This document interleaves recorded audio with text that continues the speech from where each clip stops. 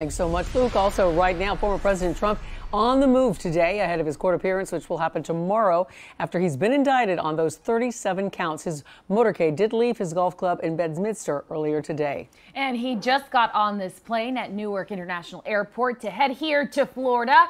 You can see the former president walking up the stairs just minutes ago, but he's not expected to take off for another hour or so. And of course, we have team coverage at noon on the indictment. We're going to start things off with Local 10 News reporter Trent Kelly. He's outside the federal courthouse in Miami, where Trump will appear in court tomorrow.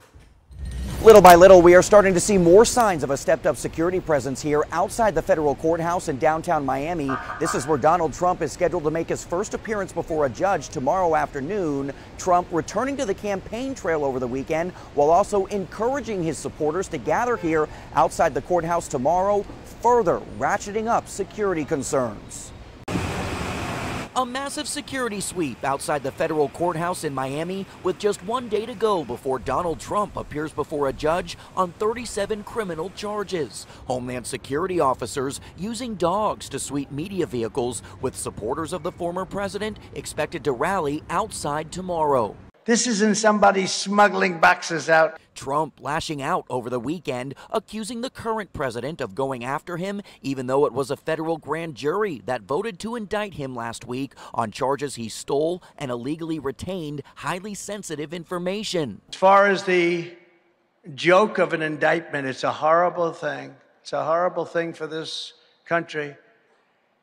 I mean, the only good thing about it is it's driven my poll numbers way up. According to the Justice Department's 49-page indictment, Trump, quote, endeavored to obstruct the FBI and grand jury investigations and conceal his continued retention of classified documents. Those documents containing information on U.S. nuclear programs, as well as the defense and weapons capabilities of both the United States and foreign countries. Trump accused of using staffer Walt Nauta, who's also charged, to help move the documents around Mar-a-Lago in an attempt to hide them from officials before later lying about it. Most Republicans, including the mayor of Miami, rallying around the former president while also attacking the criminal justice system. This is just feels un-American. It feels wrong at some level, and I think people are very frustrated that they don't see the equal application of justice. Others taking a more critical approach, blaming Trump for being charged in the first place. Everyone has to be very straightforward and transparent about it and acknowledge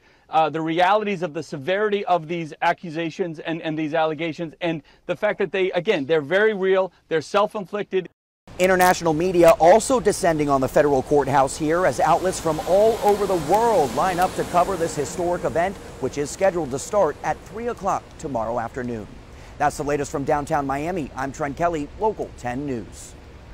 All right, we want to take you back now to those shots here, live pictures of Mr. Trump's plane. That's Newark International Airport, and we know that he has boarded that plane. We saw him going up the steps a short time ago. He is expected to leave soon, within the next hour or so, heading right here to South Florida and then on to Doral to spend the night huddled up with his attorneys, getting ready for tomorrow. So do stay with Local 10 on air and online for team coverage on Trump's indictment and his court appearance that happens tomorrow afternoon. We'll also have live reports from our D.C. Bureau Chief Ben Kennedy with reaction out of Washington.